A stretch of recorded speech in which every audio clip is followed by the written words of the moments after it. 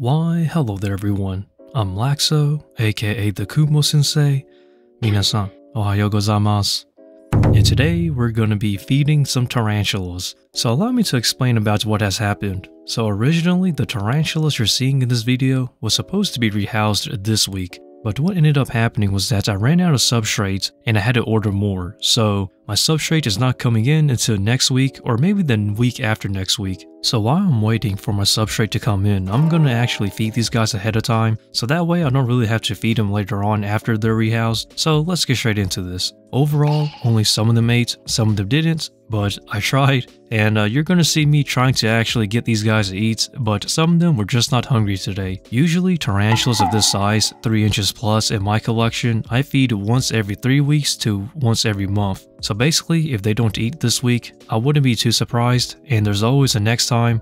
So honestly, this is all normal stuff. But I really wanted to rehouse them this week, but you know, things happen. Things don't go as planned, and sometimes things get pushed back. And the biggest thing of all is that I have a lot of enclosures I gotta clean out. So I have a bunch of old enclosures from previous rehouses that are pretty much empty that I gotta clean out, so that way they can be ready to be used again. And oh boy, as stated before, I'm not really the biggest fan of cleaning out old enclosures that are empty because it's really just a lot of hassle and work, but hey, it's part of the job. So that's probably going to be for next week's video, so if you want to see me wash enclosures, please stick around.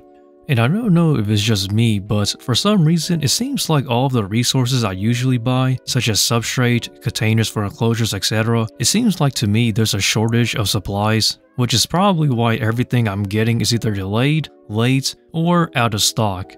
And honestly, it's becoming more and more frequent, not to mention prices going up for them. It used to be so much cheaper, but man, I don't know, everything's becoming more expensive. So a little bit of context here. So usually for us tarantula breeders, we usually buy things in bulk or we buy things at wholesale to essentially get more money for what we spend, or more bang for your buck if that's the term you want to use. But I don't know, it seems like everything has gone up 60 cents to $1, maybe a little bit more. But honestly, that's such a huge difference because if you think about it, it all adds up. So for us tarantula breeders, we usually use plastic containers such as food containers, etc, because it's the most cheapest that you can buy in bulk. But I know there are some tarantula keepers out there that use exoterras, glass enclosures, and things of that nature. And honestly, it's all preferences at the end of the day. As long as the spider is healthy and is thriving, then really that's all that matters the most. So it's really just preferences, but in terms of budget wise, us tarantula breeders, we usually just stick with, you know, the food containers or the storage containers.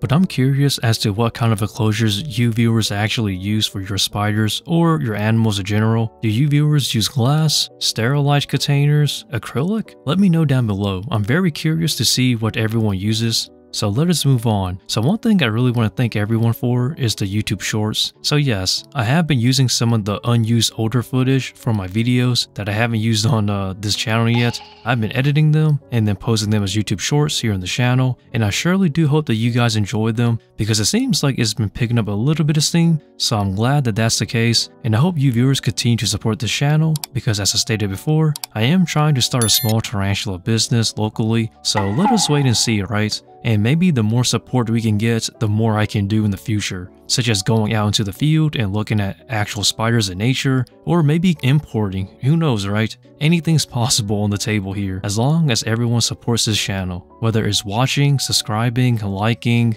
any way possible is fine with me. And as I stated, as we approach 1,000 subscribers, I will do a giveaway of 5 Monosotropis balfouri slings as a communal to one lucky winner at 1,000 subs. We're not doing it just yet, I'm waiting until we actually pass the 1,000 subscriber mark. So this 1,000 subscriber giveaway only applies to the United States because I cannot export outside of the United States because I do not have my import or export permit. So as of now, this giveaway only applies to the United States, but maybe in the future I can actually import and export outside of the United States, so let us wait and see, right? So I do plan on doing more giveaways in the future because I'm a tarantula breeder, and obviously I'm going to have extra slings now and then, and why not give those away, right? So I do want to give my subscribers more chances to actually win something or to be chosen for something, and as of now, it really shouldn't be too difficult to actually choose a winner because my comment section is usually pretty empty.